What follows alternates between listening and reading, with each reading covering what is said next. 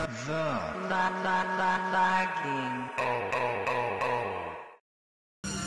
Lagging. Oh.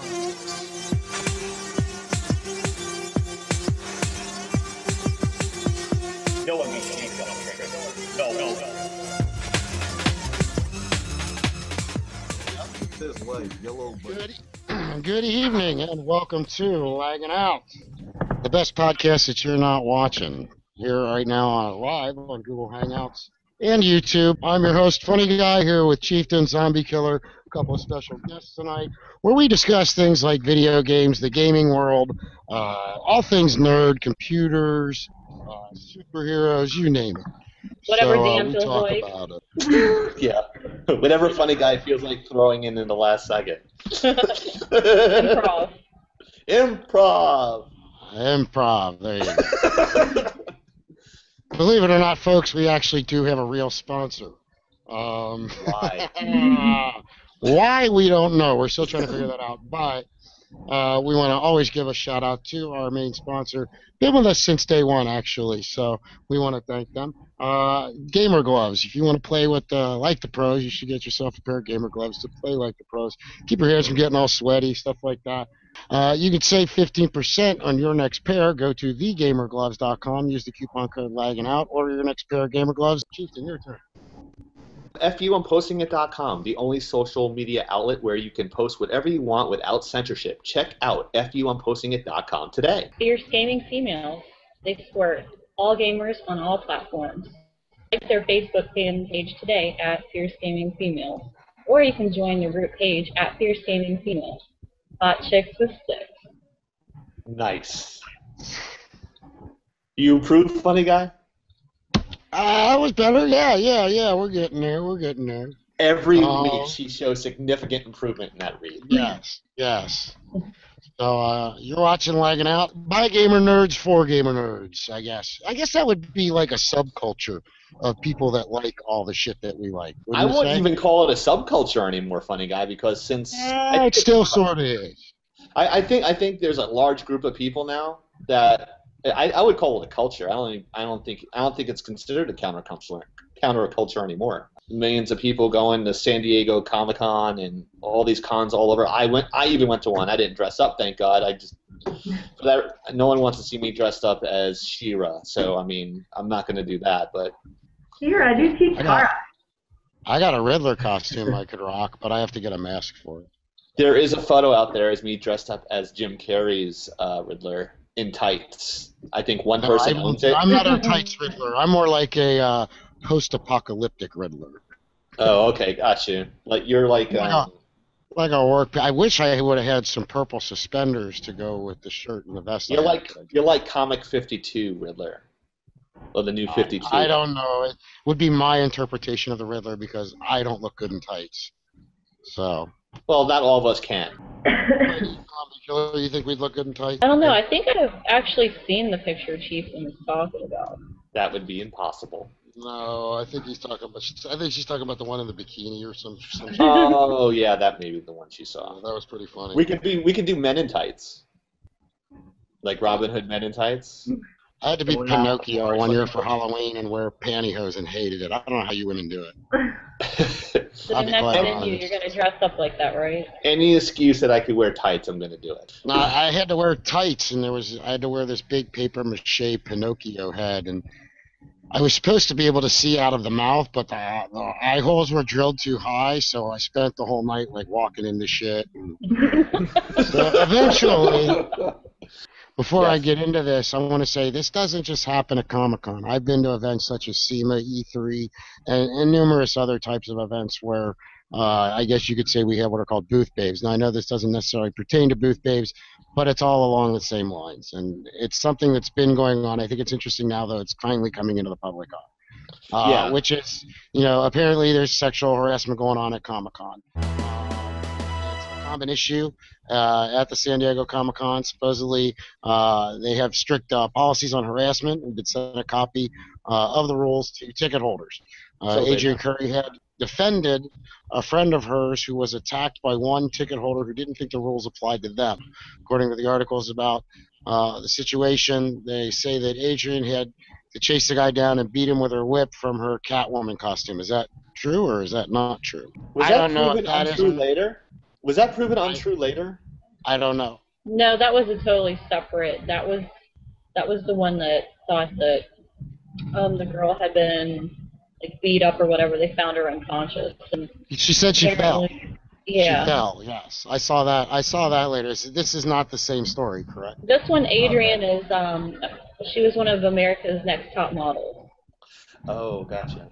So her okay. friend, I See, guess I the don't guy watch. came up and like stuck his hands down her pants and like pulled him down. The friend. So Adrian apparently took off after him and beat the living crap out of him. Good. Well, good for her. I This can't is nothing stand that new. stuff. Women that do stuff, women at these shows who are dressed in these costumes a lot of times, and believe me, we call them, they're commonly known in the industry as booth babes a lot of times. Although we're talking about cosplayers who do show up at these events, but either way you hack it, it's still been going on. I believe, at least it was my understanding, it's even one of the reasons why E3 is no longer really open to the public.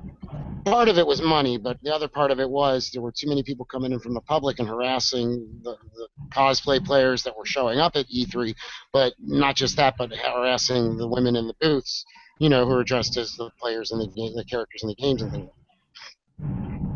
So, do I think it's a problem? Yes, I think it's a problem, but I think it's a problem at more than just San Diego Comic-Con. I'm glad that maybe it took something like this to bring it into the public eye, but it's something that has been going on for quite some time. When it comes to these people who do make their own costumes, I look, number one, first and foremost, I look at the costume creation as an art. There are people that are skilled at arts and crafts and making things, and it's very difficult to do. I have a friend who's very, very good at it. Actually, two friends that are very adept, probably a few more than that. I personally am not that creative. I'm more creative on a different type of medium, if you will. Zombie, how do you feel about that? Absolutely. It doesn't matter if they're fully clothed or pretty much naked. Why touch them? Right. Robbie, have you ever experienced anything? Everybody welcome Roby Dee. She's actually sitting in. She's one of our cosplayers we're going to be interviewing in another segment. And I'm sure she has something to say about this. But how do you feel about this? The cosplay is not consent movement has been in the public eye now, like really, really heavily for the past few months, and now with these two incidences with San Diego Comic-Con, it's like, okay, now it's a thing. Now people are really starting to take notice and know that the behavior of these people that, I might be in little more than a bathing suit, but that doesn't mean that you can touch me inappropriately. Yes, I will stand and take pictures with you all day. That's why I'm there. I am there for, your entertainment, I guess, your pleasure, but that doesn't mean that you need to act like an animal. I don't know why anyone would want to touch anyone out of a con. If you ever been to a con and people are dressed up in all these things, there is a certain odor at conventions that doesn't want to make you touch anybody. That depends on the costume. I think if you're comparing somebody dressed as a Wookiee to somebody dressed as Poison Ivy, yeah, there's probably going to be some issues between the two. What bothers me is the air is green. What bothers me about it is that it's a few bad people making all guys look bad at these events. I mean, absolutely. It kind of concerns me, I very much admire somebody who's has a really good costume that does cosplay, male or female. It doesn't really matter to me. Matters to me. I want to see all the pretty girls dressed up. Unfortunately, I think when you have that element, and then you have. And sad to say, let's be realistic, you have people probably, boys as young as 12 and up in age at these events, somebody's going to be not mature, sadly. And it's just kind of, I guess, how it goes. But I'm glad that it's now there's a notice about it, and that organizations who put on events are trying to be more conscious of it. Did you read Robbie's intro or no? I did not read Robbie's intro. She's been gaming since she could walk and talk. Her favorite types of games are FPSs and button-mashing goodness of fighting games. a la Dead or Alive. She's a cosplayer, a fan cool, Xavier's Institute dropout, but above all, a total geek. Please welcome Roby Dee. First-person shooter. I want to marry you. That's it. First-person shooters? Yeah, you're on the right show. That's the Laggin Out applause done in Lagging Out style. That's the name, Lagging Out. So, welcome, Roby Dee. Your official welcome. Has this been a common topic amongst a lot of cosplayers at the events you go to?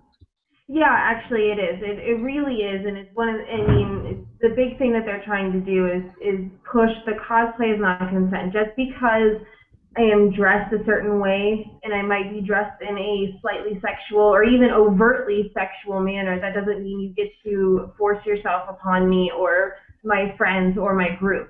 Most cosplayers take the stance of we dress up to be there and to be seen and to take pictures. So asking us to come up and touch, to come up and stand next to us and say hi and get a picture taken, that's completely different. And even I don't even mind when they put, your arm around my shoulder or even around my waist. That's fine. When things start to travel south or start to feel like they're becoming inappropriate, that's when I get uncomfortable, and that's when I have to kind of like step away. And it's important to know that just because I'm stepping away doesn't mean I'm being rude. Just because I am dressed, sexually doesn't mean that I'm necessarily a sexual person. I have the opposite problem. I have cosplayers touching me inappropriately, and I don't have an issue with it at all. That's more of an Xbox. You noticed I dipped out of the camera on that one. Zombie Killer does it all the time. She sexually harasses me off camera all the time with her little texts and stuff like that I can't mention on the show. So she's got to stop that. Stop that. You're an engaged woman. I can't do that no more, Zombie. I know you can't resist me. But I'm sure. How do you know it was really me? Oh, it's. So what I want to know from Roby is what characters do you like dressing up as? I assume there's more than one character. Yeah. Yeah. Definitely. That you like to do different renditions of, because that's the there seems to be two kind of cosplayers out there. Cosplayers who have one character that they will do multiple, I guess, if renditions of. Or there's people who will do multiple different characters. Which would you fall into, and then who do you like to dress up as? There are certain characters that I really, really like Poison Ivy. Poison Ivy, I love her. So any incarnation of Poison Ivy I can do, I will probably end up doing. So classic Bruce Timm style, the newer Arkham Asylum. I've actually, one of my first cosplays was based on a piece by artist Abe Lopez. He did a mashup of the paintings that are in the Haunted Mansion at Disney World and the villains and Batman. So it was really, really, really cool. So one of my first cosplays is actually her, Poison Ivy, in that piece. And I got to meet him, and he actually did like a custom sketch for me. I have 2 pages of cosplays for Phoenix Comic Con, my hometown. I'm actually doing Lucia, St. Lucia, from the Trials of St. Lucia of the downloadable content from Dante's Inferno. I would gladly give up Christmas for another Halloween. Well, thanks for being on the show, for giving that up. So everyone thank Roby. I'm just kidding. Yeah. What are let's just switch gears a little bit and go towards gaming. What are your favorite first-person shooters? What are your top 3? A lot of Call of Duty. I mean, that's probably like my go-to. I have played Battlefield, Modern Warfare. I've played. There's tons, and I just kind of run out of time. Ridiculously bad at Halo. Welcome to the club.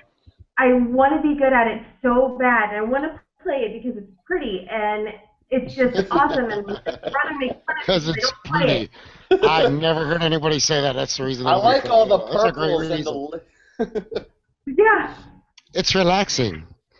Yes, indeed. It is a relaxing world, the multiplayer world, actually. It's very cool, from what I remember. You ever play the Destiny beta? I didn't. I want to, but I want to so bad. It looks amazing, and I keep like, oh, should I do it? Should I do it? And then I'm like, yeah, but I have to make a wig for tomorrow.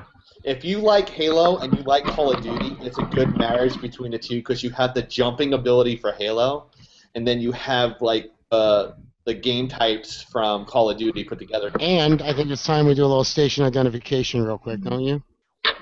Go right ahead, and I'll do the revolver gaming. I have a question first before we get into it. Okay. So, if we did cosplay, what characters would you guys be? You talking to me? Yeah. If I was gonna do what now? If you were gonna do what now? Do what now? You got the Aqua Teen reference. Man, I'm not a real muscular dude, so anything with tights is pretty much out. So that rolls out Superman, Batman. All just the guys from Red versus Blue. I would go, like, for me, I could probably get away with the Riddler, if you're talking about versatility, because I think you could do many interpretations of him, and I already have a Riddler costume. I would say maybe I could get away with a Joker, too. It depends. I kind of think I could definitely, if I wanted to do Star Wars, you could put a Stormtrooper costume on me. I'd be a short Stormtrooper, but I could pull that off. Yeah, you could be like Blue Skywalker, Stormtrooper type. But if it was something I had to make, I would have to probably go with like the Riddler or the Joker. From the Marvel world, I like Marvel, but Marvel's they're pretty intricate costumes, and I don't know how to cut and sew. And I have a friend who knows that there's a certain type of press board out there that when you heat it, you can mold it, and then it'll stay in that mold, and it's like a rock when it's done. Big mistake. I don't know. Question. You never I don't know what it's called. Funny guy. Just answer the fucking question. Just one cosplay. You don't have to go into this whole friggin' diatribe. One. Well, I don't have the muscles. Well, you know, the DC. I don't. Just pick one. Pick one. Pick one. No. I'd have to say. What would be your dream one if you didn't have to worry about all that crap? What would be the area you would ever be? I thought he was going to say, I don't have the body for it, but I'm going to go with Jabba. What about you, Chieftain? Oh, that's real easy. Since everyone does Deadpool and everyone knows Deadpool's a ripoff of Spider-Man, it's Spider-Man. As far as his personality is concerned, Spider-Man, easy. All I have to do is work out for 6 weeks and get a skin tight costume, and I can pull it off because I can get the muscles for it. Or you can even do a Peter Parker. You know, you have like your glasses, and then you have like the shirt. Peter Parker's not a superhero. Peter Parker is a secret identity. Oh, Jesus Christ! All right, well, we're gonna go there. I'll be Bruce Wayne. How about that? I'll put a suit on and be Bruce Wayne. You could be Bruce Wayne, yeah. And if that doesn't work, I'll say I'm Donald Trump. I mean, people will think you're James Bond. Well, I could be any of them. I'm James Bond, Remington Steele. I mean, he should be Jaws because he doesn't shut up for more than 5 minutes. Jaws had metal in his mouth. I do not get the correlation. You should be Trap Jaw. I was Tony Montana one year. Except I said I was because I'm Jewish. I don't want to know. Because I'm Jewish. I said instead of being Tony Montana, I was Tony Manischewitz. And if you didn't have my drug money, I wouldn't kill you, but I'd nag you for a long time about it. Oh my God. If you're still watching our show, check out one of our sponsors, Revolver Gaming. I claim that they don't know what our show is. Tell them what our show is. Strong and unique among the thousands of clans and mundane and weak. Check out Revolver Gaming today, and you are watching Lagging Out. Also, you can follow us on Twitter at Lagging Out, YouTube.com/Lagging Out. Just shut up. Right now, I'm trying to do my read. Instagram at stepping on my toes. I'm sorry, it's Lagging Out Show.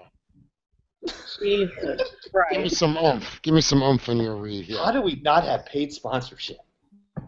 I don't know. Because we can't ever get him out because he interrupts the living shit out of me every time. Just read it. As long as it gets read. I was reading it.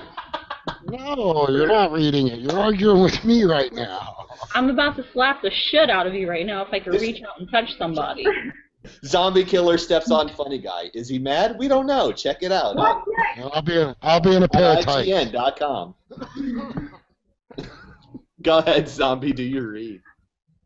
Xbox boss, like, they are a I'll help you with the big multi-platform ones. community. They welcome all gamers except for Funny Guy, regardless of their name, except for Funny Guy. Check out their group today on Facebook at Xbox 360 Boss Plays Group. Minus Funny Guy. Funny guy. Except funny guy. Xbox Cosplayers has a GTA group, but I know Funny Guy loves GTA, but they're not going to accept I'm Funny. laughing so hard, I'm crying, and it's so hot in my place. There's another storm system happening in my sunglasses. You are watching Laggin' Out. The funniest podcast about games. That you're not watching. Who's this? Hello, yes.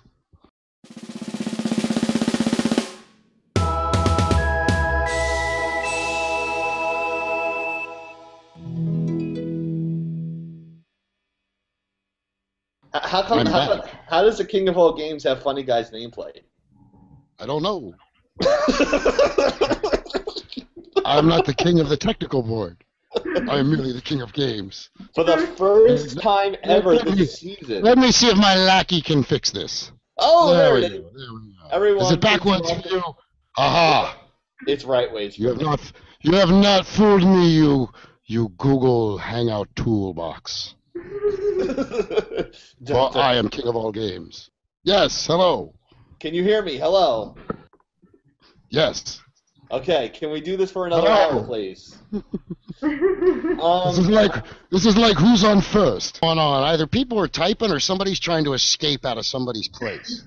It's the squirrels trying to get out of your head. Why would there be squirrels in my head? Can we do the Laggin' Out Loop giveaway, please? Please do. You want to do the Laggin' Out Loop giveaway? You want to do it? This is going to be a two-parter. I've said that before. Poor Robbie's being hijacked here. He doesn't know what to say. Hey, guess what? I'm on update 10 of 10. This computer that I fixed to monitor the show, it's going great. You want me to read it? Yeah, I'm getting tired. How do you win? Watch our show live and or... What the hell?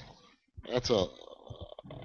Who wrote this? Okay, it's a typo. It's okay, I got it. So here's the deal, folks. We've got the Laggin' Out Loop giveaway. You're watching Laggin' Out. If you want to subscribe to us on YouTube, go to youtube.com/LaggingOut. We post the show a couple of days after the live version. Although right now we're in the midst of some upgrades, so coming very soon we'll be doing a drop of quite a few shows, all relatively close in a time span of one another, so you can get caught up. By watching Laggin' Out, what's it bring to you other than like the entertainment and the shenanigans we got going on here? The Laggin' Out Loop giveaway. Now, how do you win the prizes that we're offering, and what are we offering? Watch our show live and or wait for the trivia question to pop up on our Facebook page. That's at facebook.com/lagginout.